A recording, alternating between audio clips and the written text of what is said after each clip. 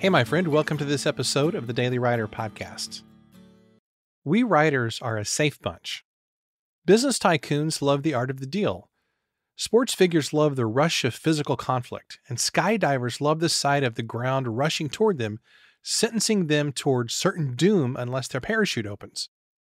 And you might actually like all those areas of excitement, but there's a good chance that when it comes to your writing, you're probably playing it safe.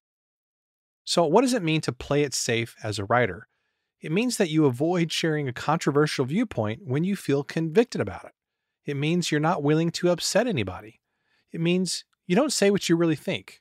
It means that you refuse to share the parts of your story that could really help somebody, even though it has some unsavory parts. At its worst, playing it safe means not sharing yourself at all. Playing it safe is an illusion.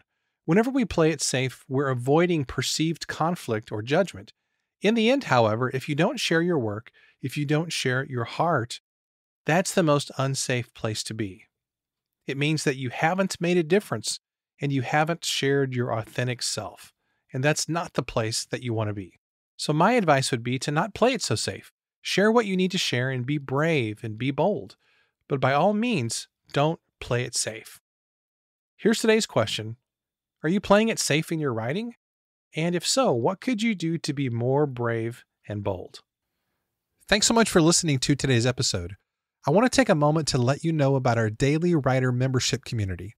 You know, one of the very best ways to develop better habits and impact more people's lives with your writing is to spend time around other successful writers. So if you're tired of feeling isolated and chasing success on your own, then I know you're going to love the Daily Writer community. For years, I searched for the kind of writing community that I would want to join, but I could never find what I wanted, so I created my own. Some of the features include weekly writing sprints, monthly community calls, book discussions, calls with guest experts, and much more. For more info, you can visit dailywriterlife.com/community. Thanks, and I'll see you tomorrow.